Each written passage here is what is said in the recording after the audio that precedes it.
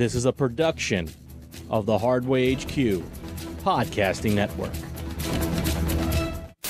Welcome, everyone, to another edition of Unfiltered here, HardwayHQ.com, via the Hardway HQ Podcasting Network.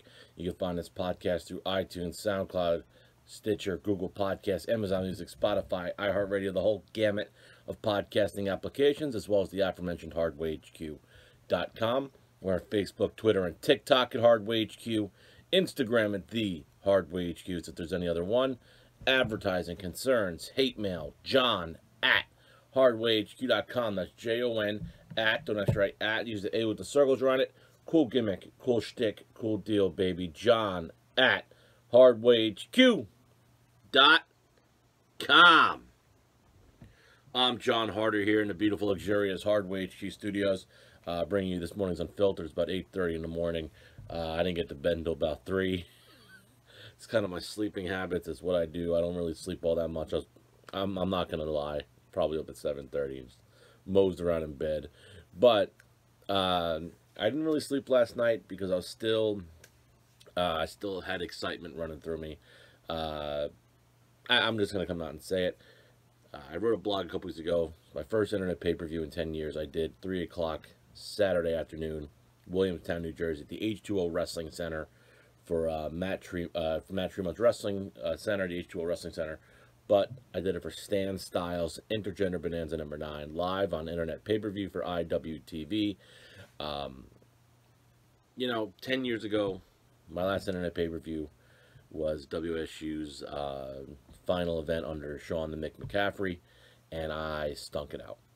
And because of that night, I absolutely detested wrestling commentary. I slowly faded myself out, and again, my mindset was incredibly emotionally immature, very self-serving, and I self-sabotaged myself in many ways. A lot of factors played into that.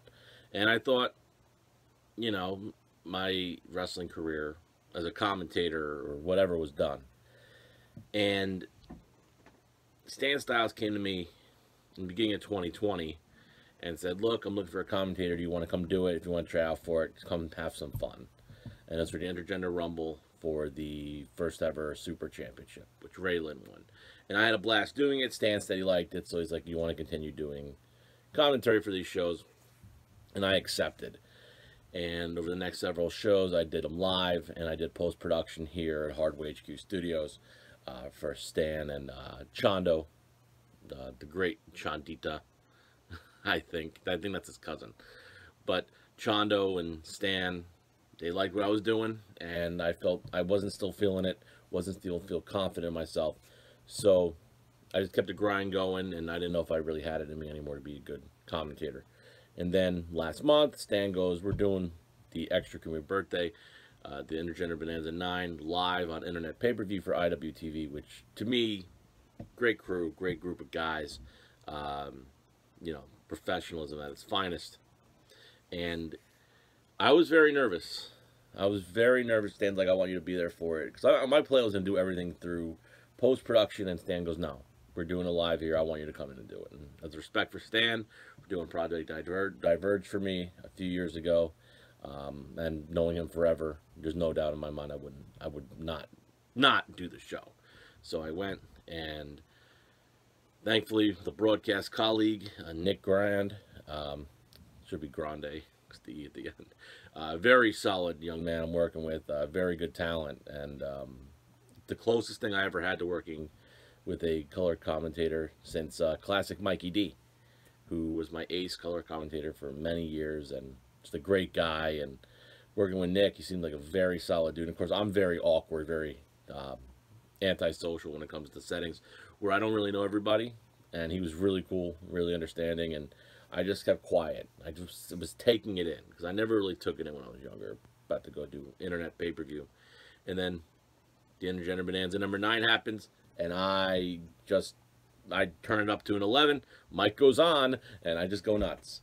And I was able to have a lot of fun. Nick was an easy person to bounce off of. Just watching the action, a lot of underrated talent in that Bonanza locker room over the years. A lot of turnover, but you understand there's also a lot of talent that have other things to do. And, they always come back to the Bonanza, and Number 9 happens, and Stan Stylez, that evil bastard, betrays the world. But you got to watch IGB9. You got to watch it on independent wrestling TV. But the point is, I gave up on myself all those years ago, thinking my commentary was, I wasn't going to do it anymore. Commentary broke my heart, and I didn't know if I had it in me anymore to do anything more, and maybe I did. Maybe I did. So, Stan, thank you so much for believing in me when I definitely didn't, especially as a commentator. And just thank you for allowing me to do the Bonanza. And more importantly, thanks to Nick for doing a great job. I have too many Nicks that I work with. But the moral of the story is this. When you doubt yourself, when you don't believe in yourself, and you think, I had my chances when I was 25 years old, just remember, it's a long life and a long time.